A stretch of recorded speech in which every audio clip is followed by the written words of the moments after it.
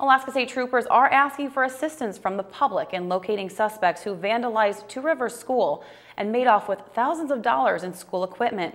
After an investigation, troopers say a group of individuals entered the school Sunday morning and damaged multiple classrooms and common areas before leaving the school with multiple electronic items.